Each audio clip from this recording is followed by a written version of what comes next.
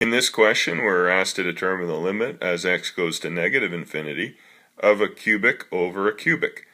Well, since the highest degree of x in the numerator and in the denominator is both x to the 3, we factor that quantity out of the numerator and denominator, and we're left with this quantity in the numerator and this quantity in the denominator.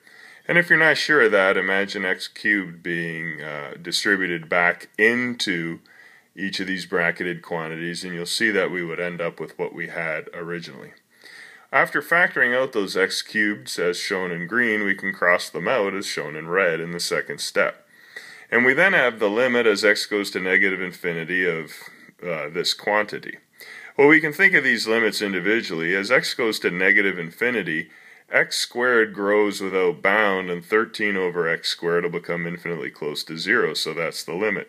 A similar strategy tells us 4 over x cubed is going to get infinitely close to 0, and 12 over x is going to get infinitely close to 0.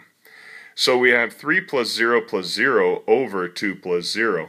And our answer to the limit as x goes to negative infinity of the expression given is 3 over 2.